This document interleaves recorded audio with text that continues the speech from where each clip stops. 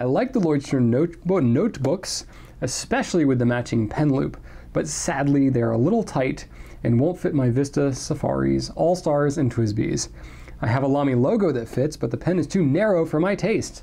So what is your recommendation for a pen loop friendly fountain pens? Or should I just give up and buy a Pilot Metropolitan? Well, I won't say that's a bad way to go. I missed this question when I was prepping my stuff, but I have my notebook here that actually has a Leuchtturm pen loop on it, so that's kind of good. Pilot Metropolitan is not a bad way to go. So this Leuchtturm pen loop, just to cover it, it's a couple of bucks. It's this, let me show you here. You stick it on inside your notebook, right?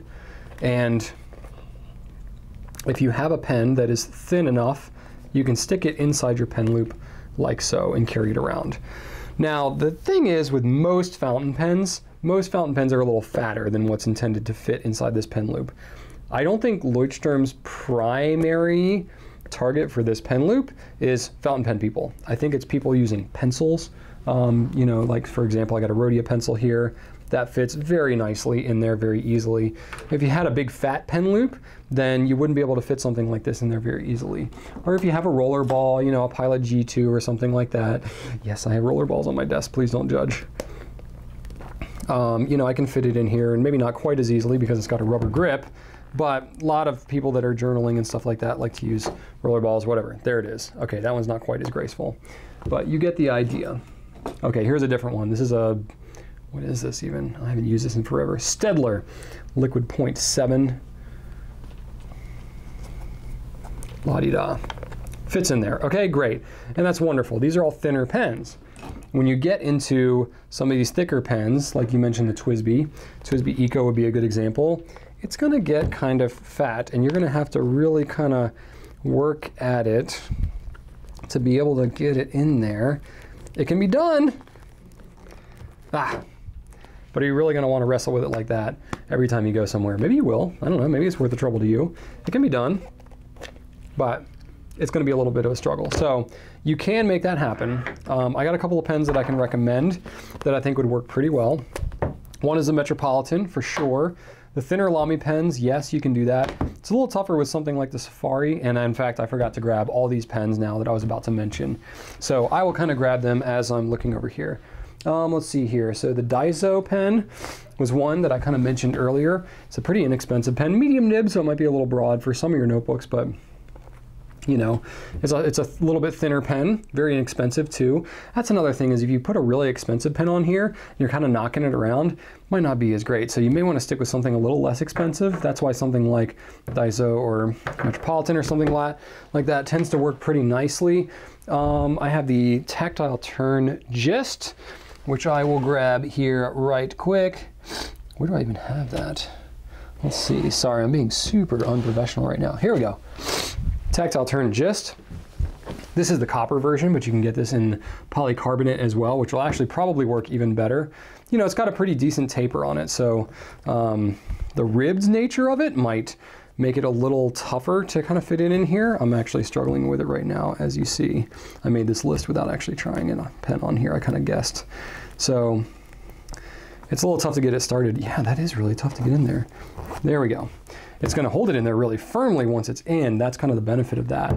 But the polycarbonate one might actually work better even than the copper one. So that one might be an option for you. The Faber-Castell E-Motion could also work. I will grab that. And then the Edison Nouveau Premier as well would work. That one I'd be a little more hesitant about, just because, you know, it's a little more expensive pen. The E-Motion here, it's got a nice heavy taper on it. The Lamy 2002 is another really, really good one that I actually end up using personally.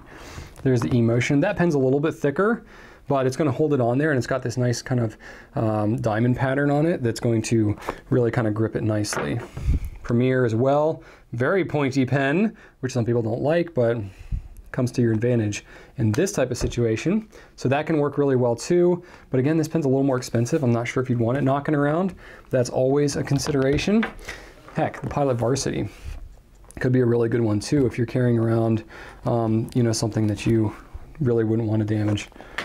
there's that one. And the last one I'll show you is the Lamy 2000, just while I'm here. But there's a lot of different pens that could work. And I think a great tool that you can use when looking at this is our pen plaza, because we have all these pens side by side. So if you have a pen that you know works well in a pen loop like this, you can actually do a side by side comparison, excuse me, size-wise. The Lamy 2000's, excuse me, getting gassy. Size-wise is a little nicer, or sorry, is nice for this pen loop, but the material is really durable too. So even though this pen is, you know, $156, it does hold up nicely and is very durable. I carry mine around and rough it up quite a bit, and it holds up well. So there you have it.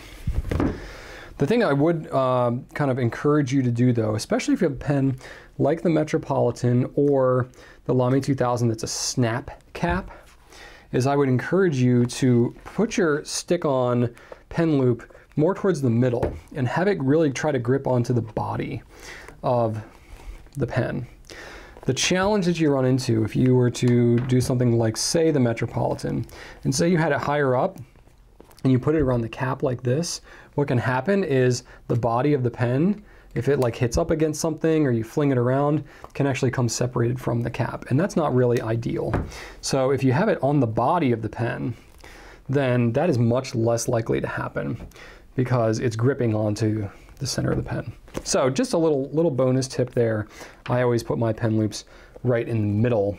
The only time you would really want to use the clip on it is if you have something that's too thin to fit into whatever pen loop thing that you've got going on, and you need the clip so that it won't just fling out of the thing. But that's usually not going to be the case with this Leuchtturm one.